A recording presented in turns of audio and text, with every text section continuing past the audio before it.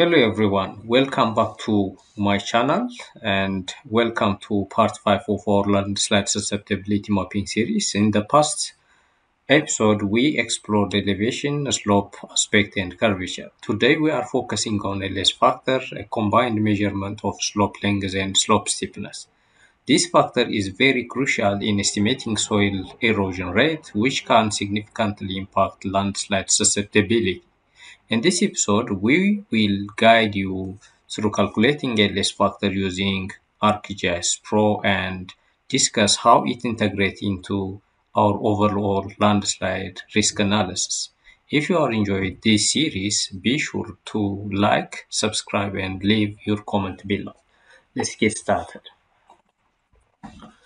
Before we deep dive into the practical aspect, let me explain some important key points here. To calculate a LS factor, that means slope length and slope steepness, we need to have the following at least 6 steps. The first step is if you do have larger data set at a national level and if you are working on a small area of interest, you are expected to prepare your digital elevation model by extract by mask, and we need to manage, or we need to feel and think to correct our digital elevation model. If there is any artificial feature which is found or which distort the elevation of a certain geographic area, we need to feel and think. The third step is we need to have a flow direction. As you know, flow direction is highly dependent on the topographic structure of an area.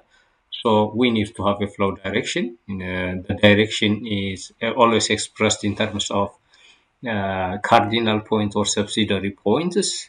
So we have four main direction: north, south, east, and west. Within the branch, there are different subsidiary points. Other is a flow accumulation. Flow accumulation is related to the accumulation of sediment and water bodies in low-lying areas. So we need to calculate a flow accumulation. The fifth step is slope. As you know, slope is the inclination of a certain place, and it is always indicated or expressed by a degree or percentage. And finally, we compute a LS factor by using this formula. The formula is the power of flow accumulation times the spatial resolution of our digital elevation model over this constant number, the power of 0.4 times power of sine slope. Slope is calculated in terms of degree, and this is a constant number, and we divide by this constant number, the power of 1.4 times 1.4. This is the formula to compute LS factor. So the first and the second step is computed in the previous video, and you can have a look and revise, and automatically we will continue from calculating flow direction to the LS factor. So the first step that we are going to do is we need to have the digital elevation model based on our area of interest. I have this digital elevation model, and I have also performed field the digital elevation model to avoid some kinds of error. And the third step is we need to have the flow direction of this digital elevation model. To perform that, let's go to analysis, and you can click this toolbox, and within the available options of toolbox we scroll down to spatial analysis tool, and from spatial analysis tool there are ample amount of options, but I'm very much interested to use hydrology. From available hydrology we need to use a flow direction tool, so double click here. As you know, to complete a flow direction, we need to have input surface raster.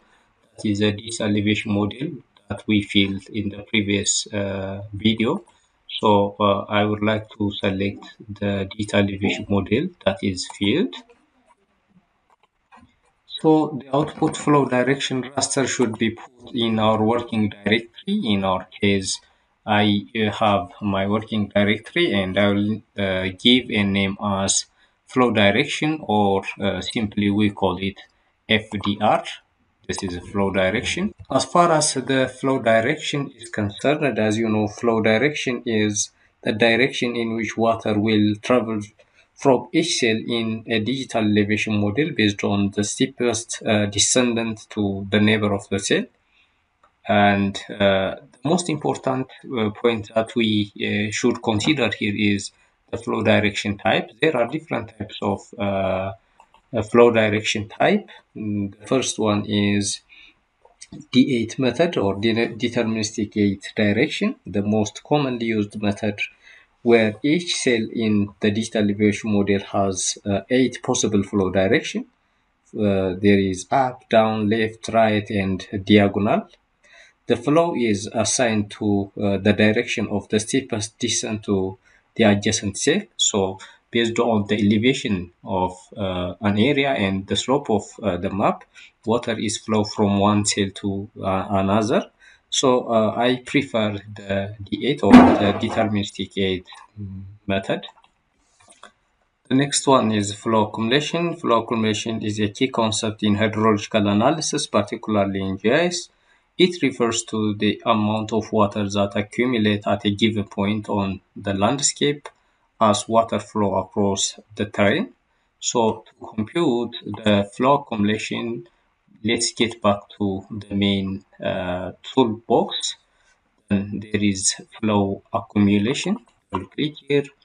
In this case, the input flow direction is an input. So flow direction is input parameter. Let's give a name for our output.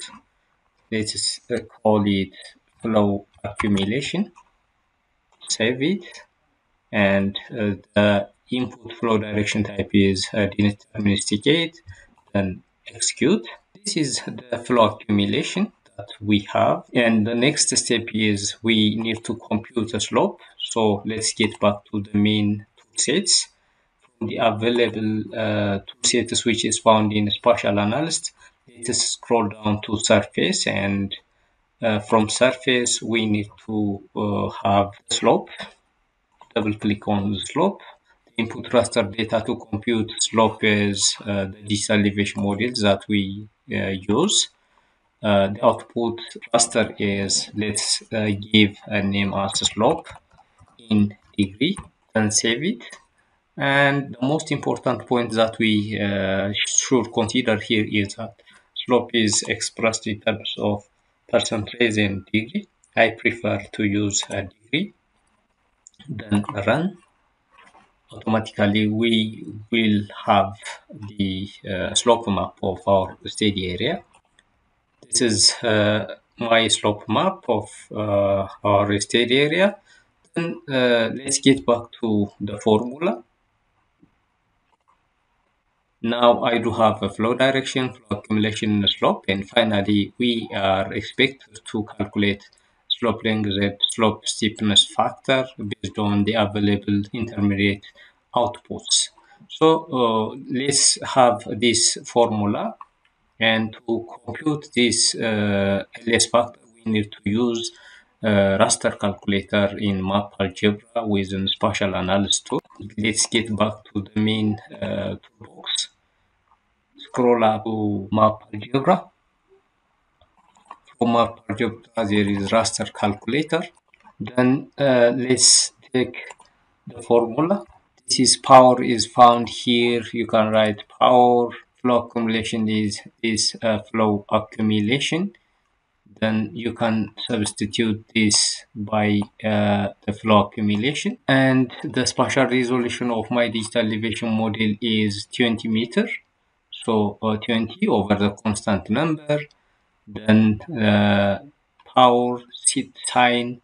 This slope should be replaced by let's double click and slope in degree times the constant number over this constant number, the power of 1.4 times 1.4. So this is a general formula that we expected to use to compute LS factor, and finally we need to save our output in my working directory as LS factor. LS factor. then save it and hit run.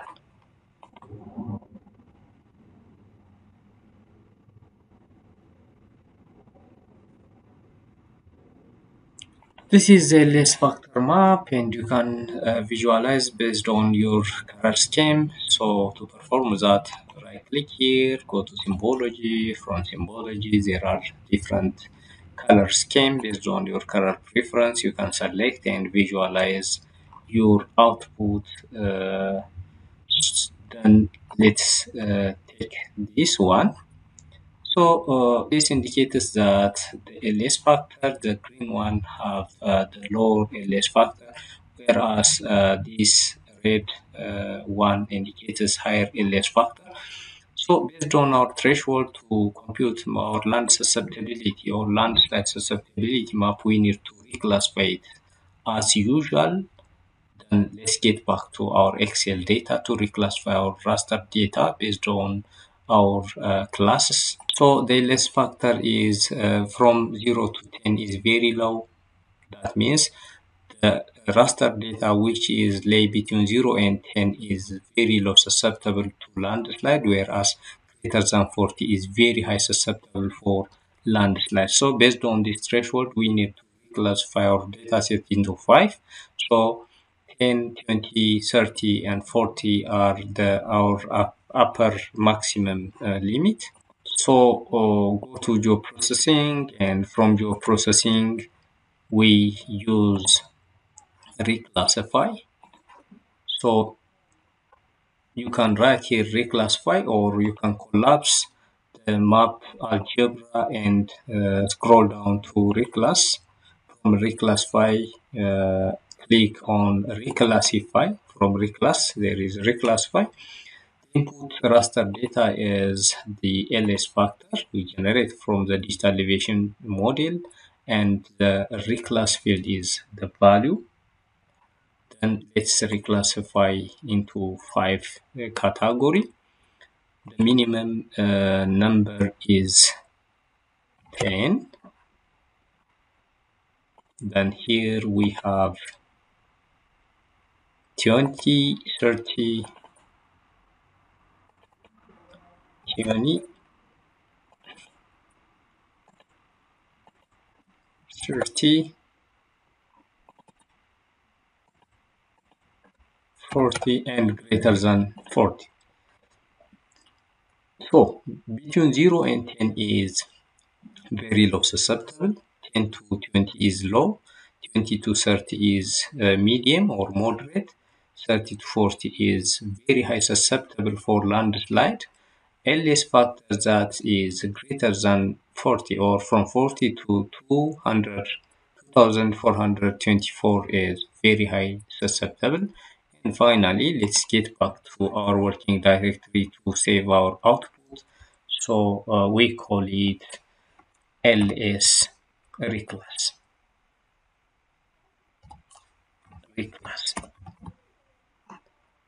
Save it and let's execute. Finally, we have the ls factor. You can visualize again by considering your best color scheme for better visualization and interpretation purpose. So right click on the raster data, go to symbology and select your color. The color with deep blue is highly susceptible, whereas the red one is indicates low landslide susceptible based on LS factor. This is all about today's video. If you have any question or suggestion, don't hesitate and put your suggestion on your comment box.